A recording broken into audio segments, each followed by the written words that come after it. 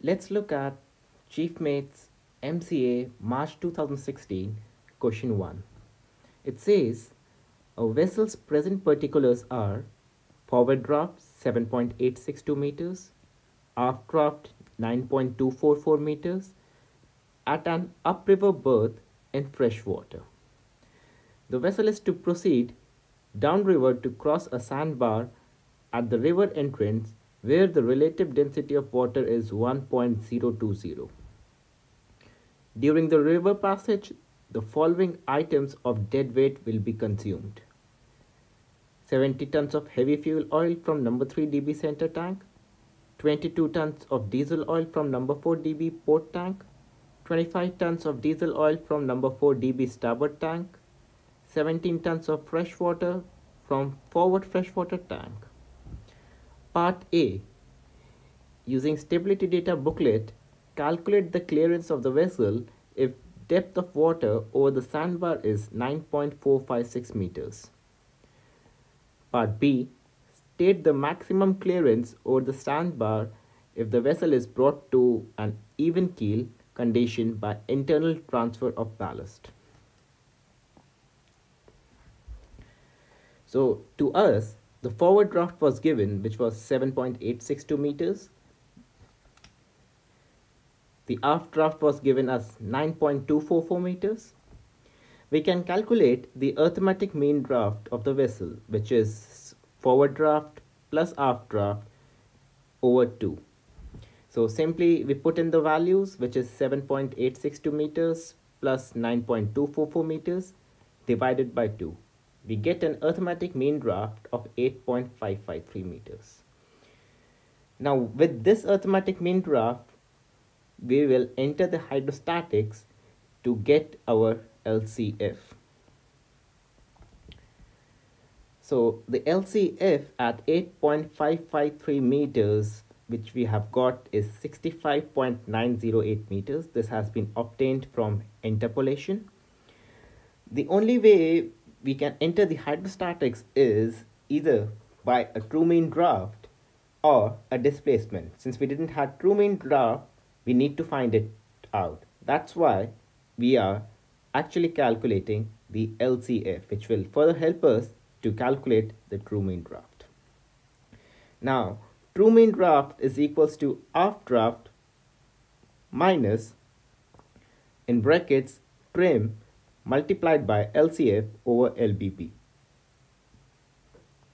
We'll put in the values, which is aft draft is equals to 9.244 meters minus trim is equals to 1.382 meters, LCF is equals to 65.908 meters, and LBP is 137.5 meters.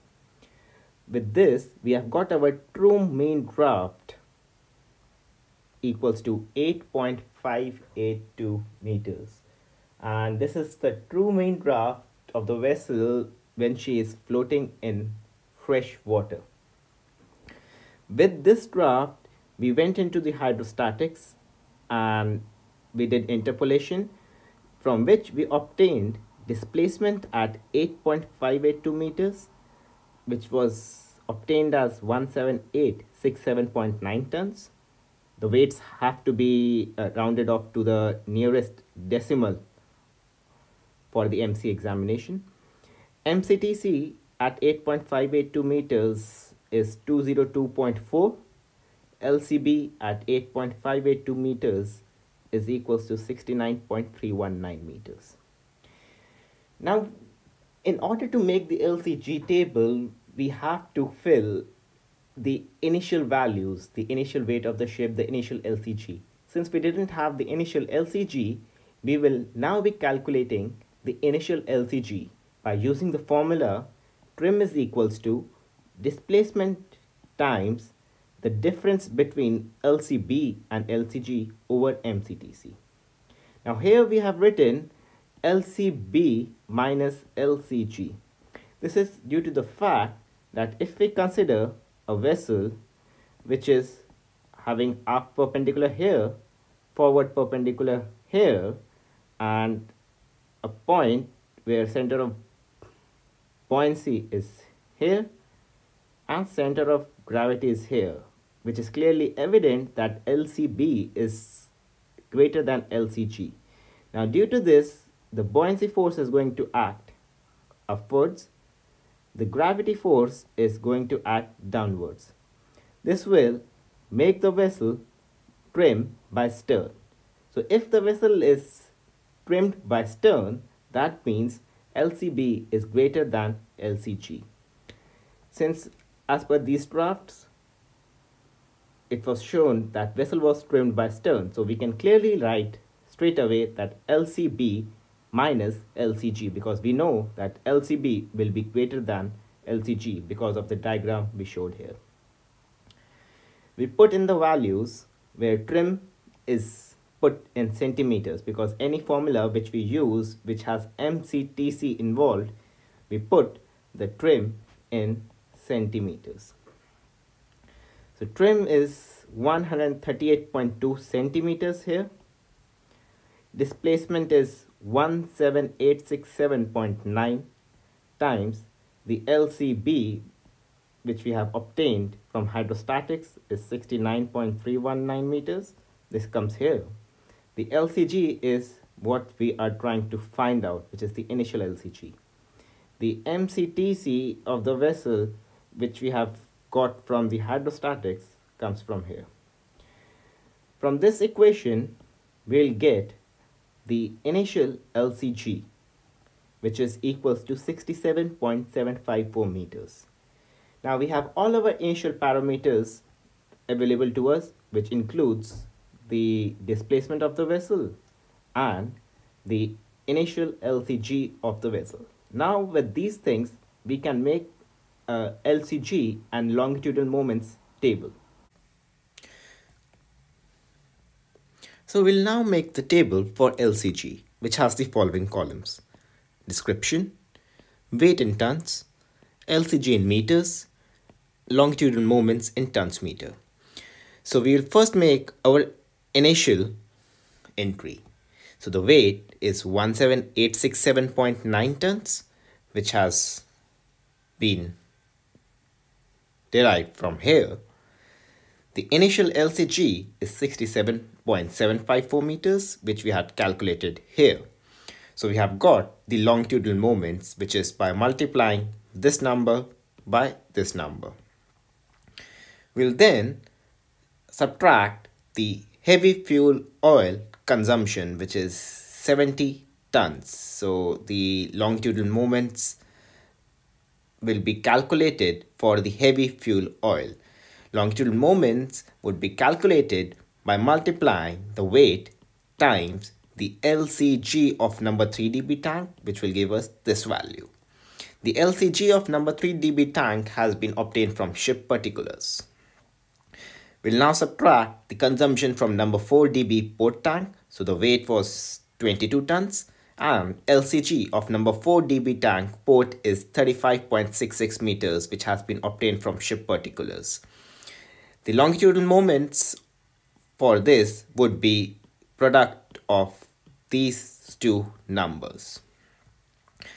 We'll then subtract the consumption of diesel oil from number 4 dB starboard tank, which is 25 tons, and LCG of number 4 dB starboard tank is 35.50 meters, which has been obtained from ship's particular, and its associated longitudinal moments is 887.5 tons meter, which has been obtained by multiplying these two numbers. At the end, we'll subtract the freshwater consumption, which is 17 tons. The LCG is 32.47 meters, which has been obtained from ship's particular, and its associated longitudinal moments is 552.0, which has been obtained by multiplying these two numbers. The balance weight would be 17733.9 tons, which is by adding and subtracting all these figures, and the total longitudinal moments would be 1204406.3, which is by adding or subtracting all these values. We'll now calculate LCG final.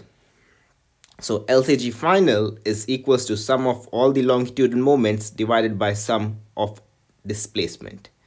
So sum of all longitudinal moment is 120,4406.3, which has come from there, and sum of all weight is 177,33.9 tons, which has come from here, which has given us the final Lcg as 67.915 meters.